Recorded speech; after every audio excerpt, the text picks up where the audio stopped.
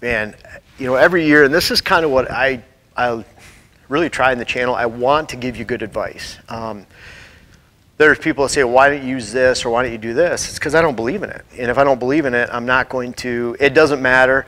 I have offers, I'm not even going to name products or certainly manufacturers, anything like that. I never want to cut down a specific manufacturer, but there's products out there that people have offered to pay me and sponsor me, and I have quite a few paid partnerships, and they're hard to come by. I like to keep them long term. I value them greatly. I don't want to promote things I do not believe in, no matter how much money that they give me. And that's very important about this channel, which sets it apart from a lot of other channels. People using products just to get paid, switching products, manufacturers just to get a bigger check. That's not me. And so when it comes to bad hunting advice, ways that you can waste a lot of dollars, you know, especially those wasting dollars, wasting time, just critical. You know, we had a time waster video recently, and, you know, the fact that you can shoot more deer or have a better hunt, you know, you can't shoot them sitting on the couch. Well, that's garbage. That's hurt so many different hunters. You know, there's times where you just, more time in the woods helps. Most of the time, quality trumps quantity any time of the day, and that's bad advice throughout the decades. People say you can't shoot deer sitting on the couch, and that's, in a short words, it's BS when you look at it that way, and it's unfortunate that people have believed in that. How to waste your money. I'm gonna go over that. I covered up some of these right here because I'm gonna leave those to the end.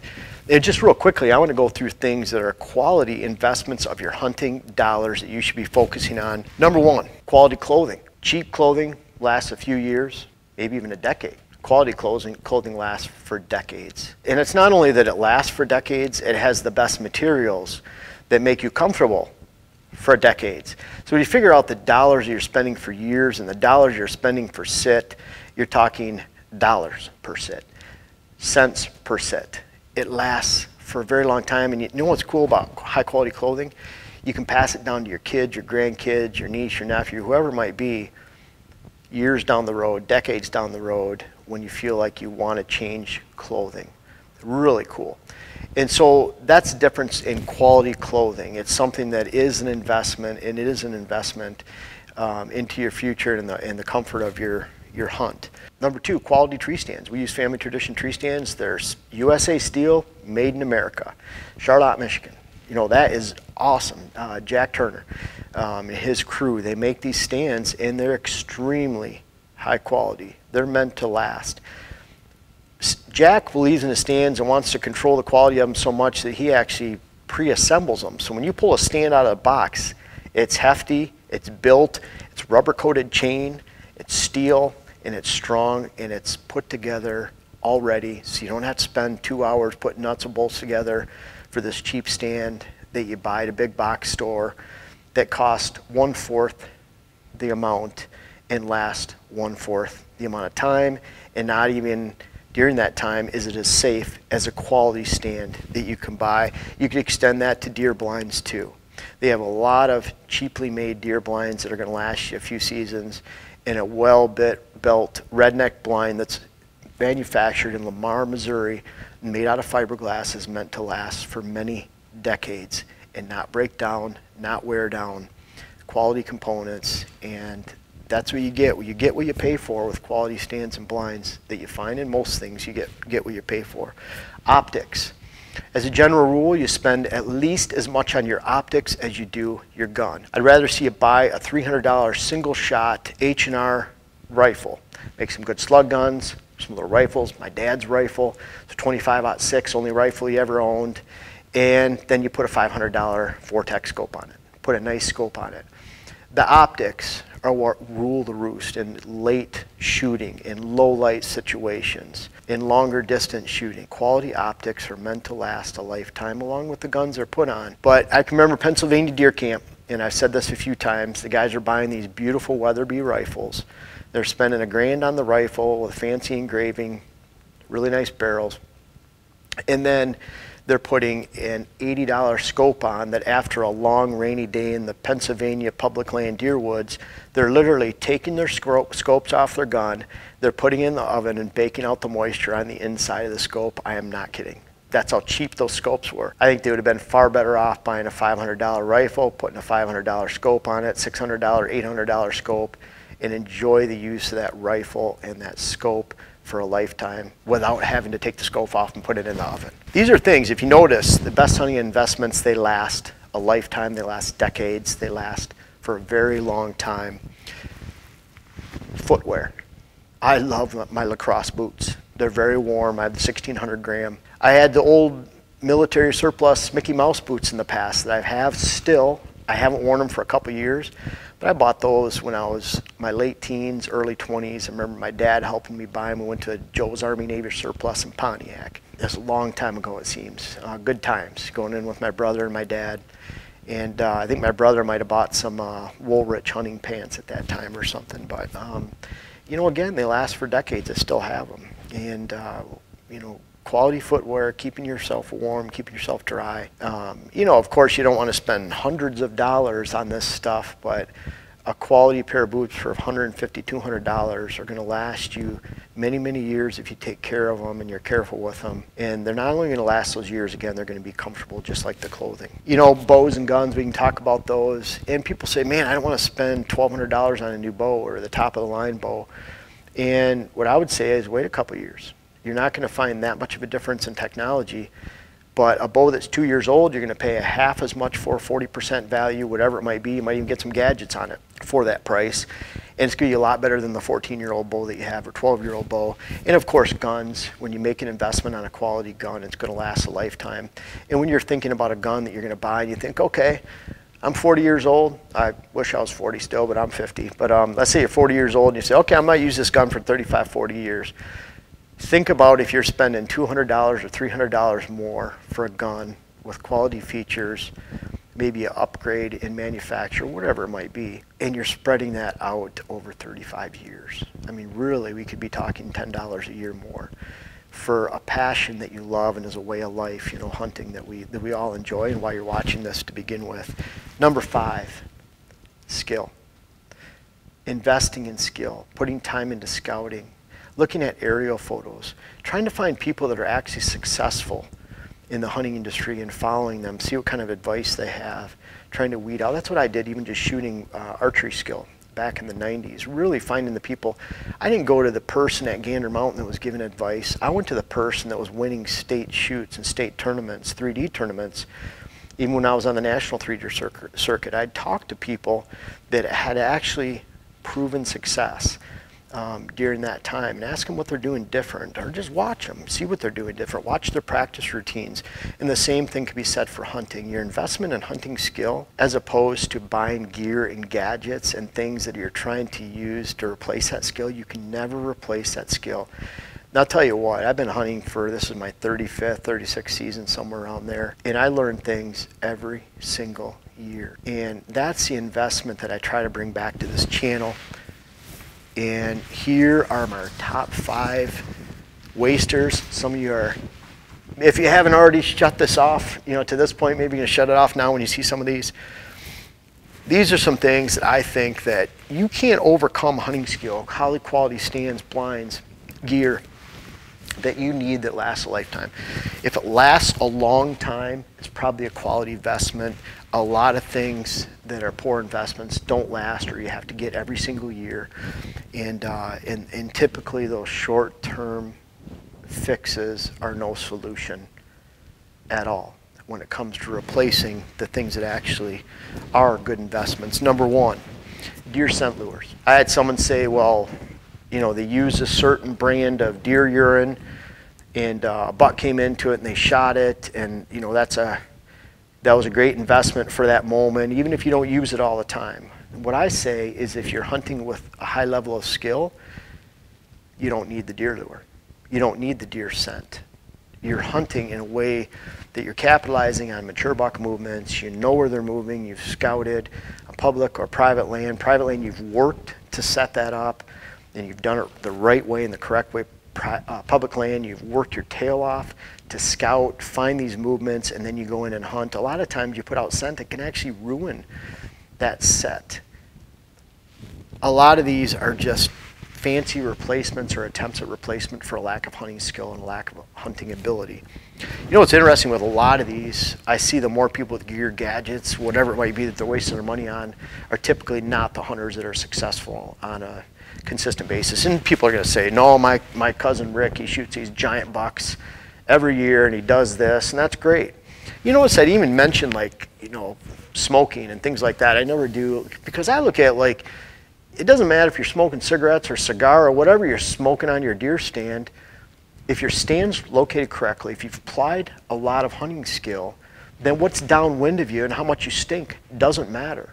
I find that I'm really careful about how much scent I leave going in and out of the woods and the scent trail I leave, but when I'm on stand, I really don't worry about my scent too much. We're a sweaty mess by the time you walk 40 minutes uphill, every step uphill almost, to get into a deer stand in the morning. We sweat. I get up to the top sometimes and I take my hand and I run it through my hair and you can hear the sweat hit the leaves down on the ground below 20 feet below. Get that worked up. You can manage your sweat. You can manage your stink when you're on the stand, but you're not going to do it by trying to cover it up with a scent contraption machine in the deer stand. That's not going to replace the lack of hunting skill and the lack of quality decisions that you can make in the woods.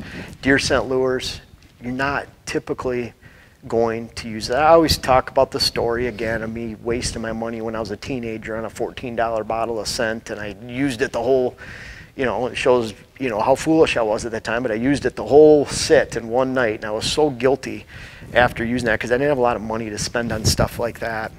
Scent contraption machine, same thing. If you're trying to cover up your scent, thinking that that's going to cover up the lack of skill to actually find a stand and locate your stand appropriately so the deer are not downwind. And if you say, well, the deer, you can't determine they're not going to be downwind of you. And I'll say that's true, but that should be the 2% of the time, 5% of the time, because you've applied enough hunting skill to locate your stand in a good location where you don't expect deer downwind. You're using downwind blockers. You're using a sharp drop-off. You're using a lake. You're using open hardwoods. And someone will say, well, I hunt in open hardwoods. That's what I hunt in. I'd say, I'm not hunting in open hardwoods. I hunt on the edge of hardwoods. I hunt on the edge of habitat, the edge of drop-offs, the edge of a swamp. Deer are creatures of edge. So if you're just hunting in the open hardwoods, there's no edge there. If you just don't know if deer are going to come in downwind of you, find an edge, locate your stand appropriately. You don't need a lure then because you're traveling in a predetermined location. You don't need a scent contraption machine to cover up your scent. It's just another thing to waste your money on.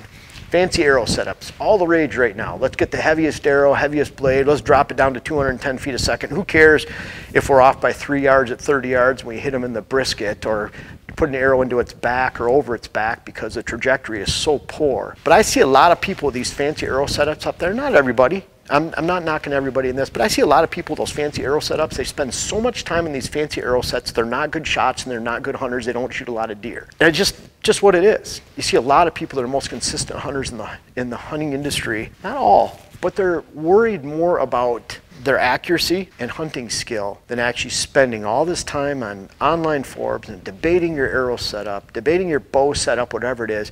Just grab a bow. A good hunter is going to grab a bow, get the arrows that are appropriately matched to the bow, and they're going to go out and hunt and kill stuff. They're going to do it because they have hunting skill and because they've honed their accuracy and they've worried less about their specific arrow setup. And I'd rather see someone spend more time, not that they're bad, I mean, use them, use whatever you want, I don't really care. Just be accurate, know the limitations of anything you use, and but spend your time directed in the right location. Number 4, moon forecasts. Bottom line is, put it this way, you could have a great moon day. Let's say there was a great moon day compared to every other day in a 30-day period. I'll tell you what, if it's in central Indiana, if it's in central Ohio, central Missouri, it's November 6th, it's a 78-degree day with 30-mile-an-hour southwest winds. It's going to be a bad day to hunt. Doesn't matter if the moon's the perfect day of the year or not. Weather is always going to outrule moon, and moon might be 2% of the puzzle. And a lot of times it has to do with whether you need to bring a flashlight into the woods or if you're going to expect late movement because there's full moon rising the evening before. That's really the only thing that I consider. It might have some good late morning action or movement near a bedding area, near a small food source, not a giant food plot. But those bucks might get up, or deer are on their feet that late morning just because they fed high in the hog all night with a full moon that was safe and secure and social, and then they're tired at daybreak, they're already in their beds, and that's something you consider. But to say November 7th is going to be a beautiful day and you're looking at with your boss trying to schedule off your time off 7 months in advance because that's going to be the perfect moon day, because this chart or whatever says that you should be hunting that day, then you're going to be guided towards success only if you're lucky. Instead, pay attention to the weather. Use my weather algorithm that's infused in HuntCast on the HuntWise app, and that's actually something that works. You know, I mean, just look at it in terms of extremes. If a blizzard moves through your area, winds are 60 miles an hour and you're getting 18 inches of snow, deer aren't going to move. They're socked in, obviously, so the weather's suppressing them to the point where they just don't move. They stay in their beds, they conserve energy, and they hide. On the flip side, if it's 90 degrees in southern Michigan and it's November 7th and it's 30-mile-an-hour winds, deer aren't going to move. If it's a heavy thunderstorm and lightning, deer aren't going to move. Think of all the weather that suppresses movement, stops movement, and stops deer in their tracks. The moon doesn't do that. You don't look at it and say, oh, it's a 3/4 moon today, it's a red moon, it's a full moon, and deer are moving high in the hog, or they're just stopped completely. The moon doesn't have that power. Weather does. If you figure out the weather, you can find consistent success. Moon forecasts are a huge waste of time, and not to mention waste of money if you actually have to pay for it, which is even worse. Number 5, bad food plot blends. Bad food plot seeds. We've talked about that. I have some, 5 bad food plot blends. But if you're seeing things like ryegrass in a mix, run like the wind. If you're seeing things like sugar beets within a small percentage in a brassica plot, think that sugar beets need more months to actually mature. Deer are going to pick them out. It's no good. If you're looking at a mix with a small percentage of forage peas, a pea planting is 300 pounds. A single source pea planting is 300 pounds per acre. So if you're looking at your favorite seed plant and it has 5 pounds in there just to say Austrian winter peas on a mix, then it's going to amount to 1 plant every 30 feet. It's not doing anything. It's just a buzzword to capture, like sugar beets, Austrian winter peas, just to capture your hunting dollars and to waste your dollars and to probably place a premium on that food plot seed, let alone ryegrass that grows anywhere. Makes you think, oh, my food plot's green, but the deer don't eat it, they don't touch it, except in certain circumstances where they're really lacking in forage. And so those are some mixes that you can see, some blends that are just created to suck your money. And all of these things right here, they don't last. This lasts. All of this right here. A lot of these are setups, and they give you a focus. People like arrow setups, and that's a hobby there. That's fine. I'm not saying anything bad about that. But there's a lot of things you should be focusing your time on, and I'll even relate it to my business. And I consult, I was at 124 clients from mid-December to mid-September last year in 2019. I'm hoping to shrink that to about 80 to 90. That's what we're scheduling this year for the 10-month period. A lot of people hire me because they want to plant the best food plot, create the best bedding area, the best water hole, the best mock scrape system. All of that cannot overcome the lack of hunting skill, the lack of using quality clothing, tree stands that'll be quiet, that allow you to get in the stand, a great approach, a great access. How you hunt and that skill level right here, number 5, that'll ultimately determine your success in the deer woods way more than anything else. Someone could use a cheap gun with a fairly cheap scope on it. Same with a bow, stick bow. And if they're using a high degree of hunting skill, they're going to be successful every year. None of this, whether it's great habitat improvements, certain food plot blends, scent contraption machines, deer lures, they can't overcome the lowest hole in the bucket, which is hunting skill. That's the best investment that you could ever put into your hunt. If you're always doing the same thing, you're not developing hunting skill. If you're always thinking outside of the box, you're seeking information, then you can learn for your entire life right now. It doesn't matter if you're 15 years old right now and you're starting, or an 8-year-old hunter that's watching this. I get a lot of kids that watch the YouTube channel. That means a lot to me. People that say this is helping me. I get a lot of hunters that have been watching the channel, and they say, you know what, and I did things the same for a long time. It spoiled me on hunting. I didn't want to hunt anymore. I haven't really hunted the last 7 years. But the tips and tactics on this channel have gotten me back into hunting. I'm excited to hunt, and I found success, more success this year. And that's just a testament that you can never, ever stop learning. I don't stop learning. And when I learn something, I try to bring it to you on the channel and offer good advice and good information that can be an investment that you can use for the rest of your life. Focus on lifetime investments, quality investments as it comes to hunting, and you're going to find consistent success in the deer woods, and be very wary of the time wasters and the money wasters that are out there in the hunting industry that are just trying to grab your dollars, and they're ultimately not going to help you become a better hunter this fall or for the rest of your life. Continue to learn, make an investment in your hunting skill, and you're not only going to be a more successful hunter, but you're going to be a hunter that's retained in the hunting rigs for the rest of your life, and you're probably going to recruit other hunters. It's great for the hunting industry.